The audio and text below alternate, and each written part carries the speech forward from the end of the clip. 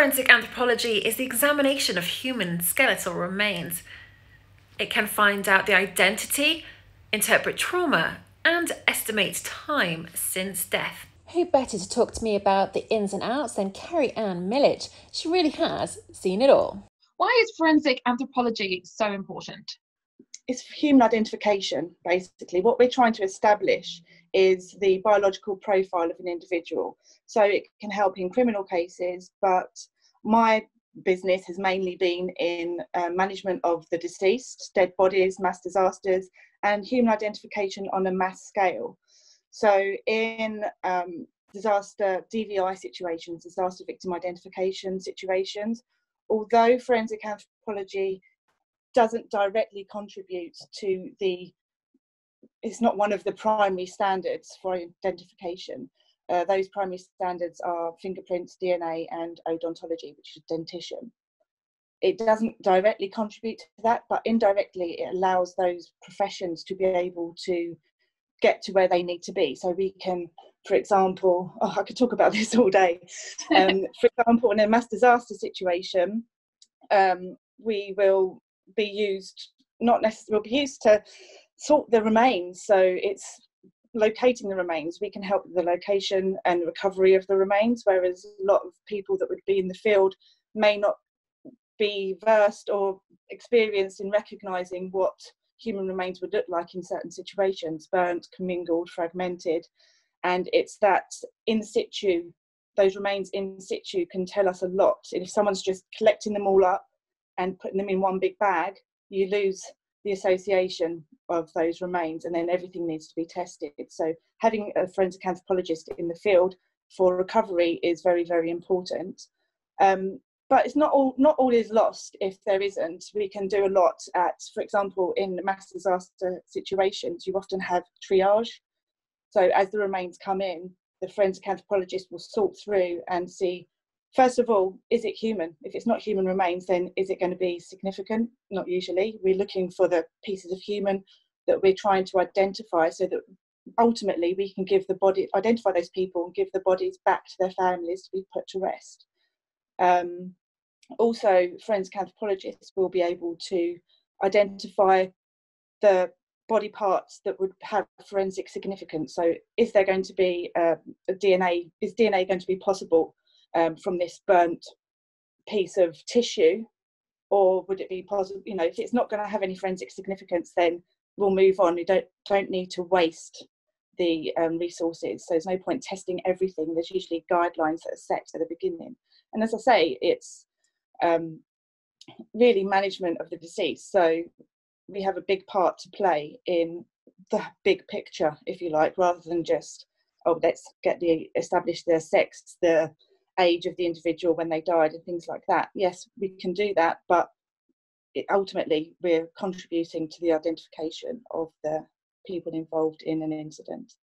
And disaster management obviously is really important now, and unfortunately so since 9/11 it's been taken off.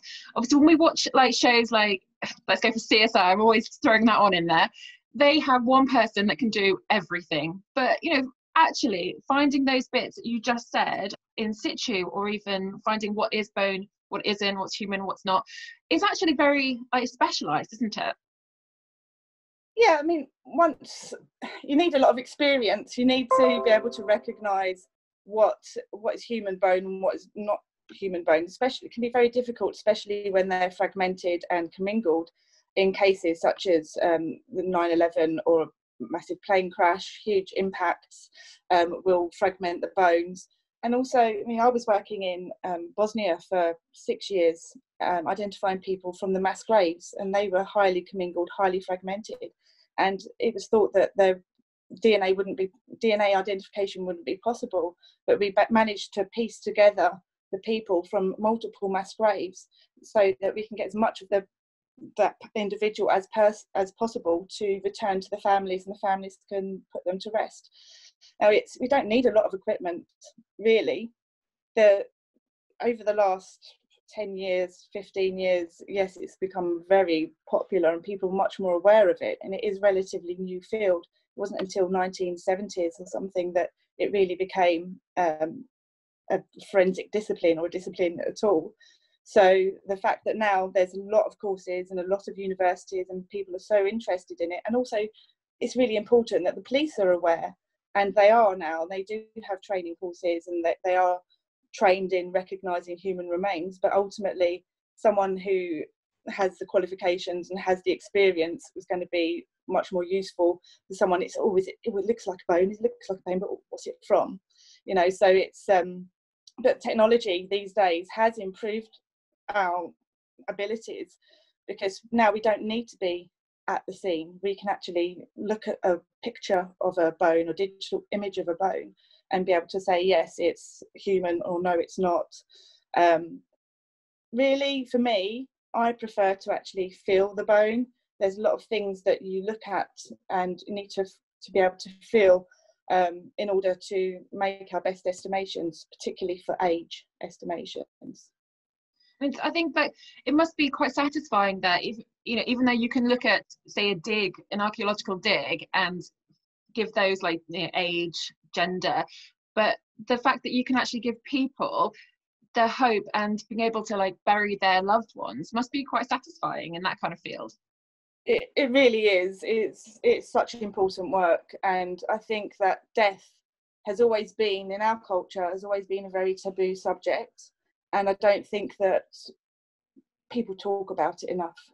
And then when people do have someone that's missing, or someone that's been involved, family member that's been involved in an incident, and they can't find them or they can't identify them, I can't even imagine what they must be going through. And I feel that it's so important for the families to get that loved one back to them so that they can move on. Not forget, not closure, just move on, and you know they have some sort of answers and they're able to put them to rest. They have a physical place to actually go and see them, remember them if they need that sort of thing. We can help with the repatriations as well. That's really important. When people die abroad, people don't know what to do. If they're, you know, mum and dad go on holiday and then something happens to them while they're out there, how do they get them back? So that's another massive stress for the family. They're already dealing with a deceased person, family member, and no one. It's really, really difficult. It's more difficult to move a dead person from one country to another than it is a live person who, for example, has Ebola. You know, it's really, really difficult. And so that's what my actual company does, is to help with the repatriations, and also we care for the people that don't have any family left that need public health funerals, who don't have anyone to. The council is responsible for paying for their funerals, so we deal with those, because it's really important, I think, that someone remembers them. I mean, I would never have thought about repatriation. When I hear that term, I always think about, like, the armed forces and you're coming home with, like, a gun salute. But just to think that if your family member died abroad, you wouldn't think where to go. Yeah, there's a lot of paperwork involved, but we just take the stress away from the families, because there's no written guidelines anywhere. Different countries require different documents. Getting those documents can be easier in some countries than than others. It depends on where the person's died and where they're going back to. We've dealt with all sorts of things in the past, particularly also for plane crashes, where you can have 13, 14, 15 different nationalities on board, and perhaps some of them will be going, although they might be one nationality, their family is from a different country, and so they're going to be buried in yet another place. So then there's different paperwork and stamps and all sorts of things that are required, but also it's identifying them. Are they free from infection? Are they, you know, what, even before you get to that point in a disaster situation, you need to make sure that you have that person in the coffin. You know, you don't want to be put in. Different countries have different standards, so it's really important that they are up to the standards. If they're coming back to the UK, it might be that the coroner would order another autopsy, or in order to actually make sure that yes, this is that person. There's no other bits from anybody else popped in there, because can you imagine the horror for the families and having to re-exhume yet again their loved ones? So It needs to be very precise. Yeah, it needs to be. You can't. There is no room for mistake in this sort of field, because you've got a whole different people. Yeah, well, you've got different handles, haven't you? It's like, obviously coming from the crime scene, taking it all the way through to actually being face to face with the survivors or the family members. That's a whole different psychology behind forensic anthropology. That, I mean, did you even know that was going to happen when you started doing the course all those years ago? I did forensic science to start off with. I originally wanted to be a vet. Yeah, I know. It was when the Vets in Practice or something like that became really popular on TV, and then suddenly the entrance grades to university just went up to A's and A stars, and it's really competitive. And then I just thought, my mum got me into these Patricia Cornwall books, actually, with Kay Scarpetta, the forensic pathologist, and I thought, that's a bit of me, that is, really. I think could be quite interested in that. Forensic science, quite varied.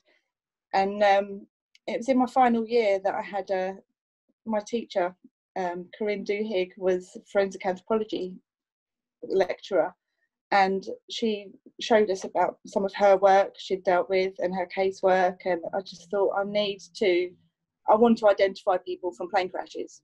That for me was what I wanted to do. And then, so I thought, right, I'm going to do a master's degree in forensic anthropology. I went to Bradford University for that. And whilst I was there was an advert up for a mass disaster organisation that were holding an open day. And so I went and just took my CV with me and handed it to one of the hosts there. And then they invited me to a training event at Gatwick Airport, 3 days. And I just loved it. And I've been with them ever since. That was in 2004, I think. Until recently, I've been a team member. I was even I was an associate, a team member, and I was director of operations full time for them for 2 years. And I've been all over the world, first responder to many disasters, terrorist attacks, fires, mass fatality events, a lot of plane crashes, and many different roles. Usually organising the big picture, making sure people are doing the right thing, that we can liaise with the clients, and basically ultimately identifying the individuals, getting them back to their loved ones. So I loved every minute of it, and I do miss it, definitely. But now you have your own company, don't you? So you're stepping out, so you're doing repatriations, and you're also helping with, still kind of helping with the disaster management side of it, but doing your own thing. Yes, absolutely. Yeah, it's time for me to stand on my own 2 feet, and I just want to help. I just want to help people and help the deceased. Now, don't forget to subscribe to Bedroom Forensics. You can get all the latest lessons, as well as what's new in the world of product and tech. Make sure you subscribe.